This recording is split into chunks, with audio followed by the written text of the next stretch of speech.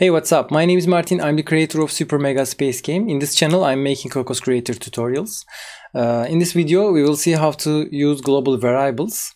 Global variables are extremely useful when you want to move data in between scenes, or if you want to keep data alive until you close the game and access it globally from all scenes. Let's start. First, we will have two scenes, and we will transfer data from one scene to another. So let's design this scene. I want to add edit box. I'm putting edit box here, my edit box.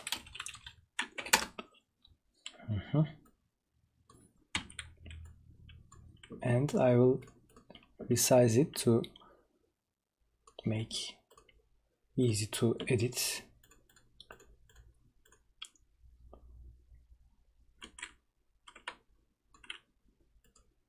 Oops.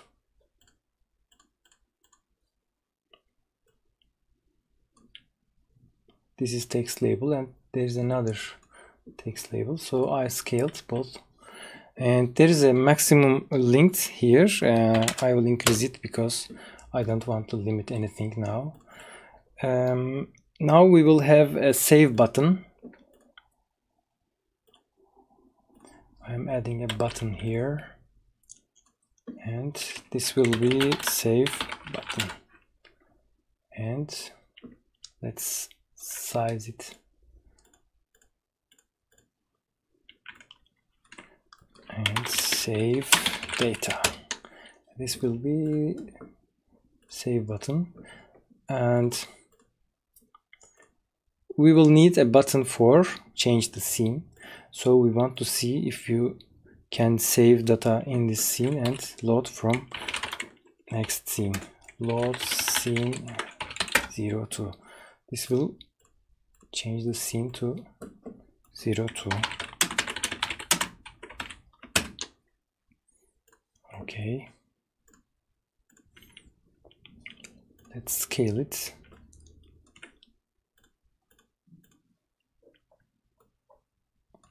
Okay, this will be okay. So let's add some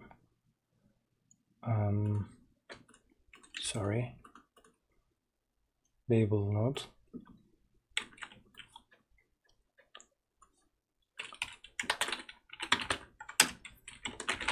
Scene title.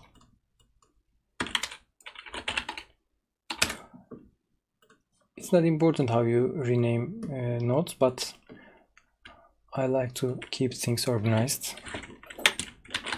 Scene 01. Then I will duplicate this. Titles.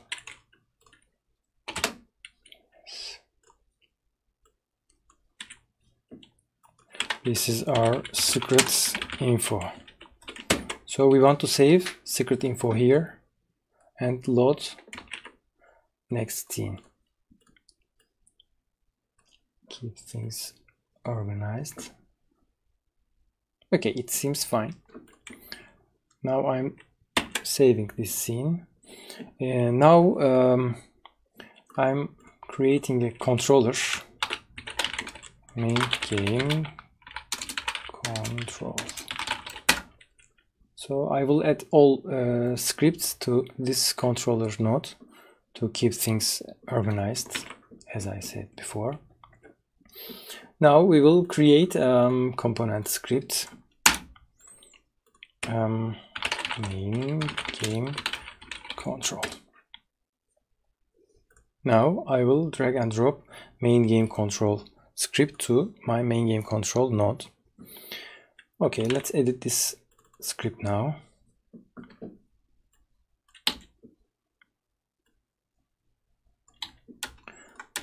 I will add edit box reference here. Edit box. CC edit box. Okay.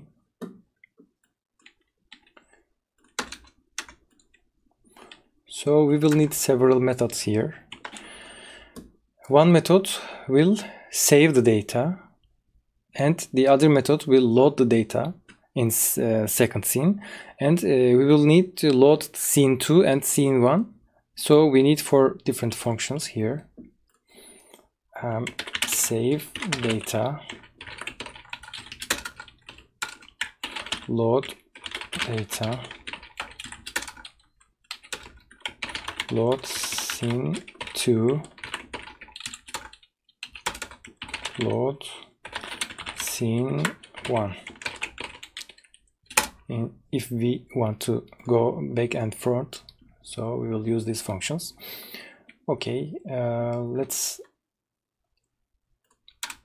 come to most important part. When this script loaded, we want to define a global variable.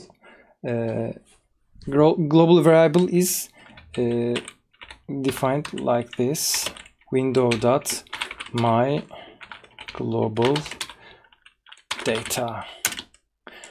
Window object is root object in JavaScript, and you will be able to access in any JavaScript code. So we will define my global data on window object. So first we define like this, then you may access this data like that way. So first, when you're defining, you need to define as window.myGlobalData, but when you're using it, you can use it like just myGlobalData, because window object is root of JavaScript code. So we will define it like this. Maybe we can just keep it empty string. But the problem is we will keep this main game control on different scenes, and each time it loaded, it will overwrite the main global data.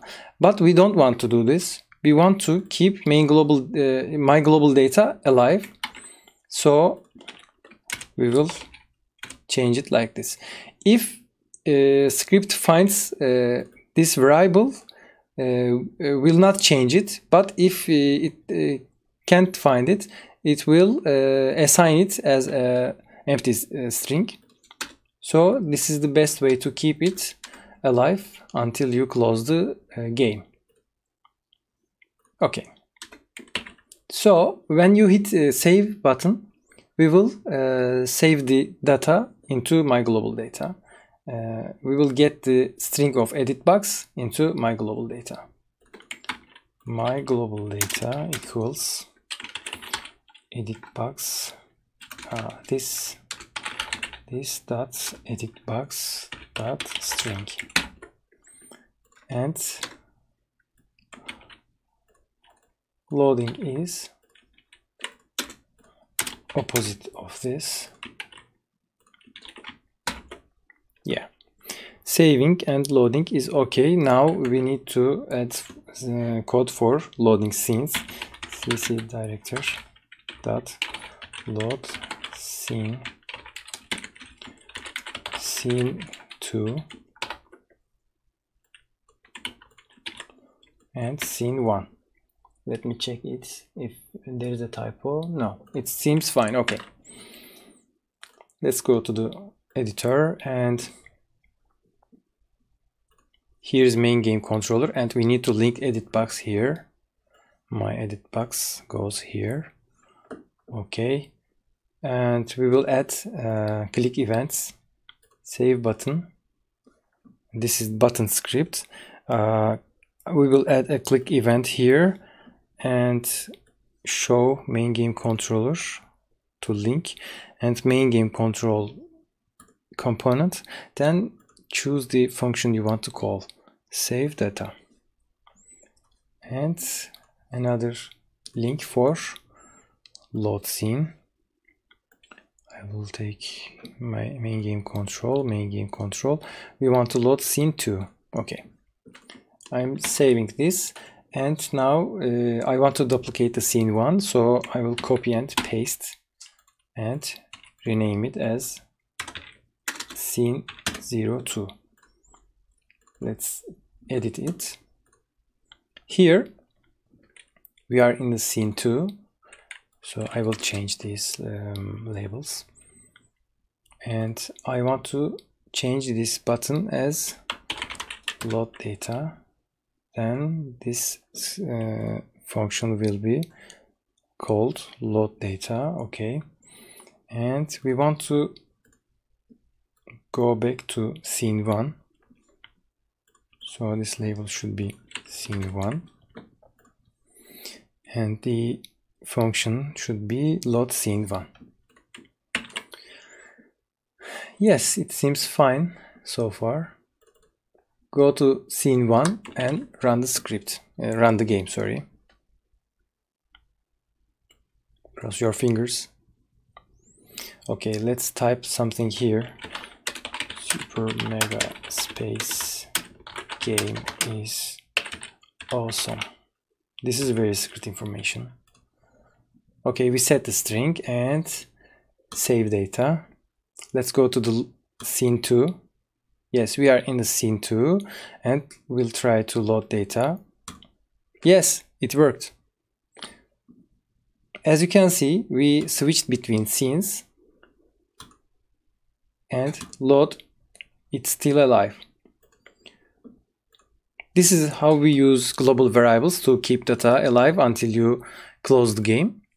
This tutorial ends now, and look for next videos for persist nodes to keep not only data, to keep items, nodes, and other stuff in between scenes in next video.